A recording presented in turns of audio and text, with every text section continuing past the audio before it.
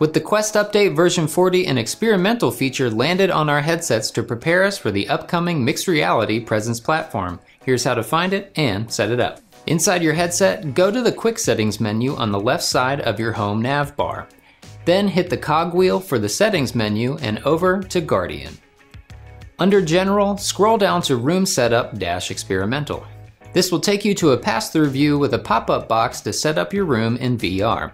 Hit Continue to begin digitally marking your walls by first finding a bottom corner of a wall in your room and pulling the trigger to drop the first marker. I would suggest, unlike me, start with a wall that isn't obstructed. Then go ahead and pin the top of that corner to set the wall height. Next, just mark the top corners of each of the surrounding walls until you connect back with your first corner and hit Confirm. If you'd like, you can now bring your desk into your room by outlining it by marking the floor underneath the left side of your desk first, then the top left corner surface of your desk, and then over to the right corner to set the width. Then pin the right back corner to mark the depth. Feel free to also set up windows and doors by finding the top left corner, then dragging to the bottom right corner of those areas.